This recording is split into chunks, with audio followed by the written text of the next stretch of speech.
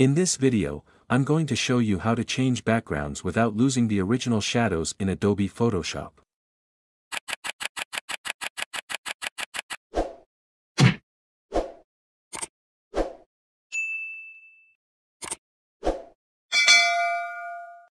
First, open your Quick Selection tool from the toolbar. And click and drag over the coffee cup to select it. Click on the mask icon to create a mask.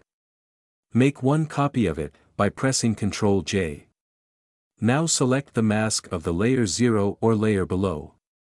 Then go to Image, Adjustments, and Invert. Change the blending mode of this layer from normal to multiply. Next, let's put a new background here, by going to File, Place Embedded. Then place your new background. Adjust the size and position.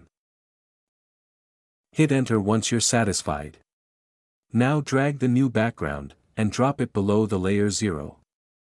Select the middle layer or layer 0. Then create a Levels Adjustments. And click on the clipping mask icon.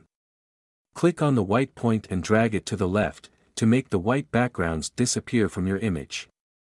Then use the middle slider to control the intensity of the shadow. And that's it. Thanks for watching.